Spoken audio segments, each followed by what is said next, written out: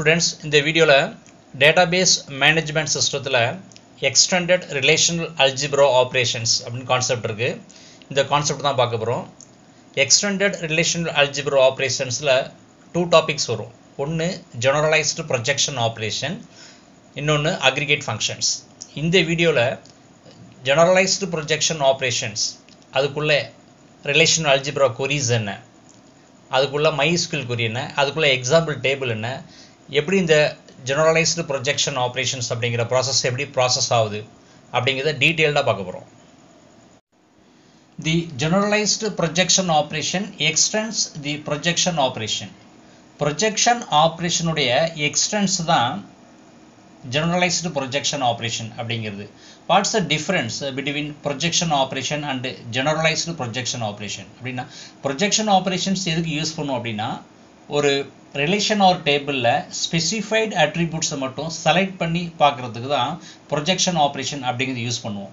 இங்க generalized projection operations அப்படிங்கிறது process ஆகணும் அப்படினா நம்ம அந்த projection listல using the arithmetic functions நம்ம allow பண்றது மூலமா projection operation அப்படிங்கிறது generalized projection operation process ஆகுது. The generalized projections operations எதுக்கு மெயினா யூஸ் ஆகுது அப்படினா ஒரு relation or table இருக்கிற existing attributesல இருந்து ஒரு modification பண்ணி new attributes நம்ம கெட் பண்றதுக்கு தான் generalized projection operations அப்படிங்கிறது யூஸ் ஆகுது. அந்த நியூவா நம்ம கெட் பண்ணக்கூடிய attributes வந்து எதை பேஸ் பண்ணி process நடக்கும்னா arithmetic functions. ஓகேங்களா? arithmetic functions அங்க அப்ளை பண்ணும்போது அதுக்கு உண்டான ரிசல்ட் புது attributes தான் நமக்கு கிடைக்கும். The generalized projection operation உடைய ஃபார்ம் தான் நம்ம கீழ மென்ஷன் பண்ணியிருக்கிறது. pi f1 f2 up to fn within bracketல e. இதோட டெஃபினேஷன் என்ன அப்படின்னா where e is any relational algebra expression. e அப்படிங்கறத any relational algebra expressions அப்படினு கன்சிடர் பண்றோம். and each f1 f2 up to fn is an arithmetic expression.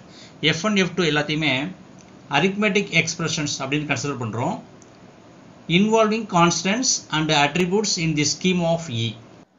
The generalized projection operationல arithmetic expressions அப்படிங்கிறது constant ஆவும் involve ஆகுது. அதே சமயத்துல attributes ஆவும் arithmetic expressions அப்படிங்கிறது இருக்குது. ஓகேங்களா? இத சிம்பிளா சொல்லணும் அப்படினா as a special case the arithmetic expressions may be simply an attribute or a constant. ஒன்னு attribute ஆவோ அல்லது constant ஆவோ இருக்கு. generalized projection operationக்கு நம்ம எடுத்துக்கிற ரிலேஷன் என்ன அப்படினா credit info அப்படிங்கிற ரிலேஷன் எடுத்துக்கிறோம். அதுல மொத்தம் 3 காலம்ஸ் இருக்கு. First field customer name Curry, Hayes, Jones, Smith இதெல்லாம் customer name ஓட attributes. Next field limit amount அதான் limit AMT ன்னு கொடுத்திருக்கோம். இதுல வரக்கூடிய attributes என்ன அப்படினா 2000, 1500, 6000, 2000. Last field is a credit balance. அதுல வரக்கூடிய values என்ன அப்படினா 1750, 1500, 700, last one 400. ஓகேங்களா? இப்போ இந்த ரிலேஷன்ல இருந்து என்ன நம்ம ஃபைண்ட் அவுட் பண்ண போறோம் அப்படினா if we want to find how much more each person can spend. இருக்கிற ஒவ்வொரு கஸ்டமரும் அதிகபட்சம் எவ்வளவு அமௌண்ட் செலவு பண்ண முடியும் அப்படிங்கறத நம்ம ஃபைண்ட் அவுட் பண்ணனும் அப்படினா அதுக்குள்ள generalized projection உடைய எக்ஸ்பிரஷன்ஸ் என்ன அப்படினா கீழ கொடுத்திருக்கோம் பாருங்க. we can write the following expression. pi symbol customer name comma limit amount subtract credit balance as credit available credit info.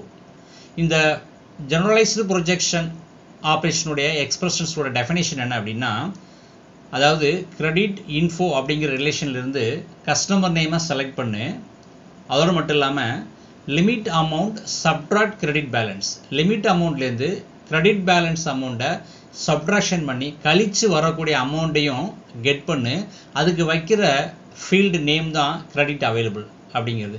இதான் அதோட process. அப்ப credit available அப்படிங்கிற நியூ field கிடைக்குது. அதுல வரக்கூடிய values என்ன அப்படினா ஏற்கனவே credit info ரிலேஷன்ல இருக்கக்கூடிய attributes அதாவது limit amount subtract credit balance. limit amountல இருந்து credit balance கழிச்சு வரக்கூடிய அந்த new modification of the values தான் credit available அப்படிங்கிற நியூ fieldல ஸ்டோர் ஆகுது. ஓகேங்களா? இதுதான் generalized projection operationsக்கு உண்டான எக்ஸாம்பிள். இப்போ நம்ம இங்க அப்ளை பண்ணோம் இல்லையா?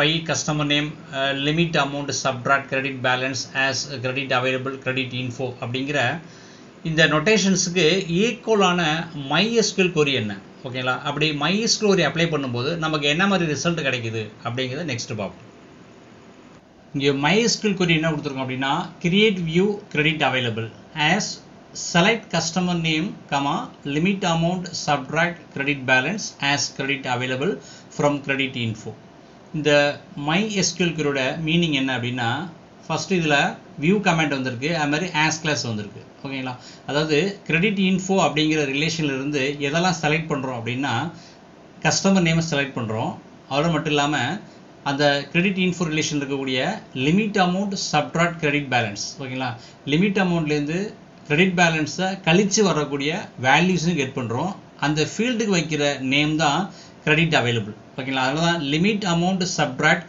credit balance as credit available அப்ப அங்க என்ன ஆகும் அப்படின்னா அந்த வேல்யூஸ் பூரா credit available அப்படிங்கிற ஃபீல்டில் ஸ்டோர் ஆகிடும் ஓகேங்களா அப்போ இந்த கஸ்டமர் நேமையும் credit available அப்படிங்கிற ரெண்டு ஃபீல்டையும் எடுக்கிறோம் அதுக்கு புதுசாக ஒரு ரிலேஷன் நேம் கிரியேட் பண்ணுறோம் அதான் first command create view credit available அப்படிங்கிற கமாண்டு அப்போ வியூ கமாண்ட் என்ன செய்யுதுன்னா ஒரு ரிலேஷனுக்கு புதுசாக நேம் கிரியேட் பண்ணுறதுக்கு யூஸ் ஆகுது ஓகேங்களா அப்போ இந்த கொரி வழியாக நம்ம என்ன பண்ணுறோம் அப்படின்னா புதுசாக ஒரு ரிலேஷனுக்கு நேம் கிரியேட் பண்ணியிருக்கோம் எக்ஸிஸ்டிங் ரிலேஷன்லேருந்து ரெண்டு அட்ரிபியூட்ஸை மாடிஃபிகேஷன் பண்ணி அதன் வழியாக வரக்கூடிய வேல்யூஸுக்கு புதுசாக ஒரு ஃபீல்டு கிரியேட் பண்ணியிருக்கோம் ஓகேங்களா அப்போ ரெண்டுமே நடந்திருக்கு புதுசாக ஒரு ஃபீல்டும் கிரியேட் ஆகிருக்கு புதுசாக கிரியேட் பண்ண ஃபீல்டு எக்ஸிஸ்டிங் ரிலேஷன் இருக்கக்கூடிய ஃபீல்டு ரெண்டும் சேர்த்து புதுசாக என்ன செய்கிறோம் அப்படின்னா ஒரு ரிலேஷன் நேம் கிரியேட் பண்ணியிருக்கோம் ரெண்டு ரிலேஷன் கொடுத்துருக்கோம் credit info relation and new relation credit available relation இந்த கிரெடிட் அவைலபிள் ரிலேஷனில் வரக்கூடிய field customer name and credit available customer name அப்படிங்கிறது எக்ஸிஸ்டிங்